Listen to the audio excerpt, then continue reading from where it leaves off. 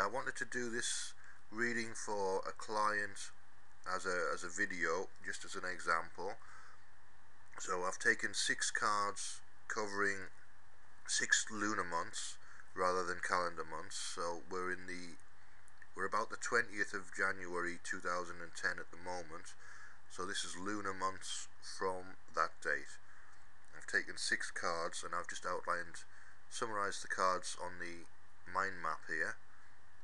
The first card I took was the 3 of Worlds, which is an Earth card, and it's nurturing is the key word that goes with that particular card. So it's very much about things growing and building. It's got fruit on the card, so it's about fruitfulness as well. So that would be in calendar terms, that would be covering the month of February, the bulk of the month of February. It's the colours are greens, oranges, reds. There's a little bit of blue there. There's some brown earthy colours as well. So the colours are very earthy, and it's reds and oranges. So in chakra terms, if I can translate this into chakra terms, it's your sacral chakra and your base chakra that you're focusing on at the moment, which is relationships and finances essentially.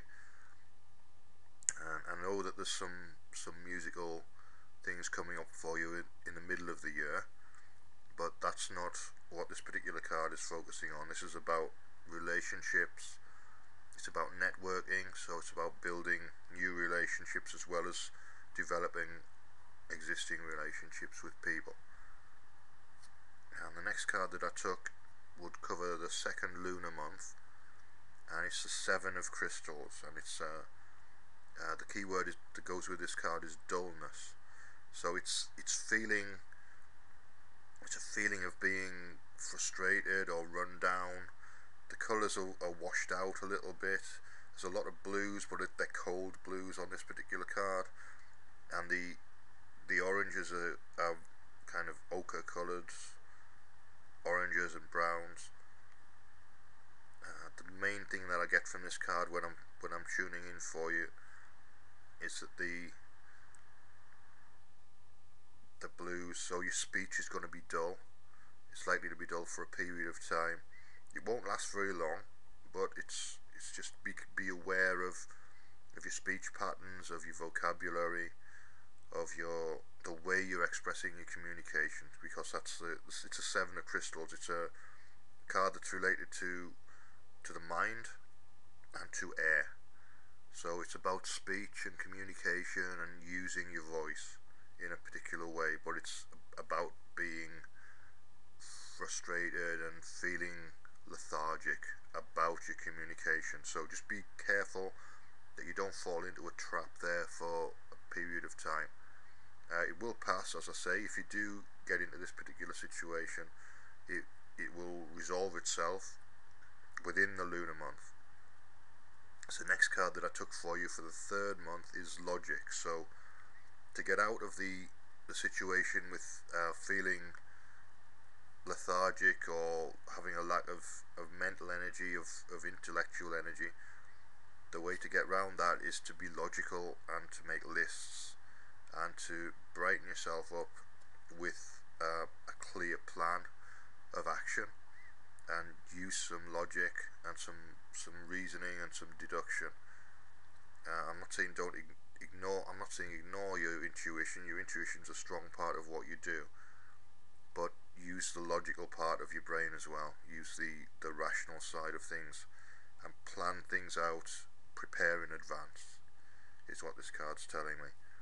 So the next card that I took for the 4th lunar month, we've moved from Earth through the crystal cards, which are the mental associated cards, and we're moving into wands.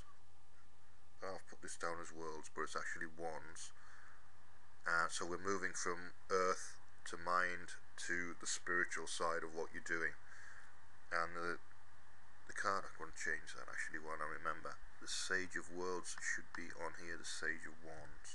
So let me just change that over while I think about it.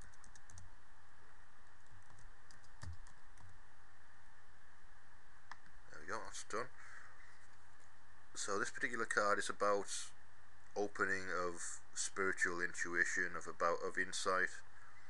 It's very bright oranges and reds, and there's animals associated with it as well. It's a shamanistic card, or a pagan type of opening that you're going through.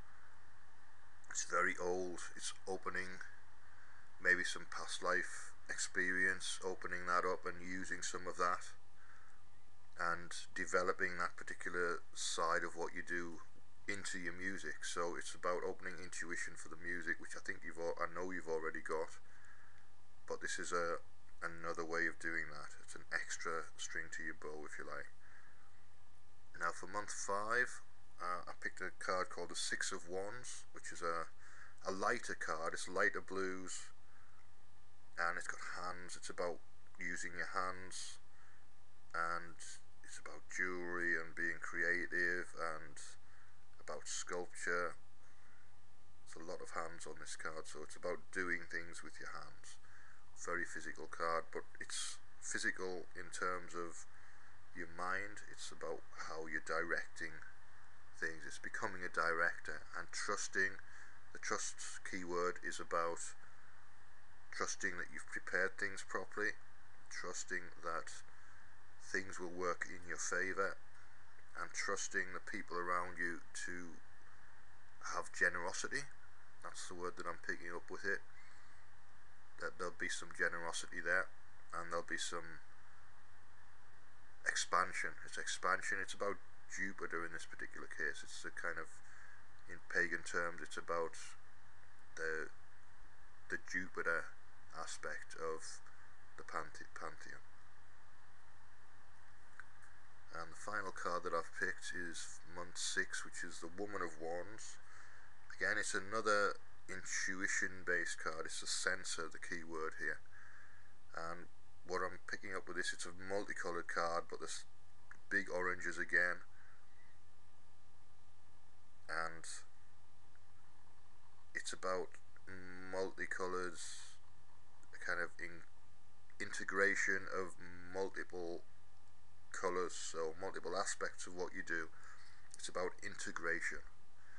So as we move into the 6th month, then it'll be about integrating what you've developed over the period of time that we're talking about for the reading.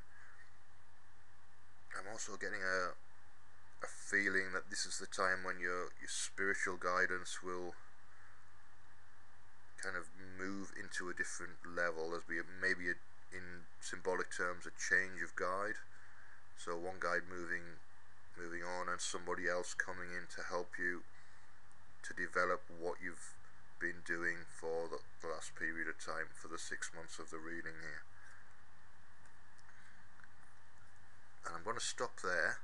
It's just simply because it's a video reading. I can go into more detail with you in person when I see you, but that's just to give an idea of the type of readings that I can do with the Voyager Tarot. They lend themselves particularly to vision quest and shamanic and more pagan readings, but this particular reading is very much a vision quest reading for yourself. And I'm going to close there. My name's Dennis Barker. You can find me at youtube.com/video psychic readings, and I'm going to call that time for this particular video. Thanks for your time there, and I hope to see you again.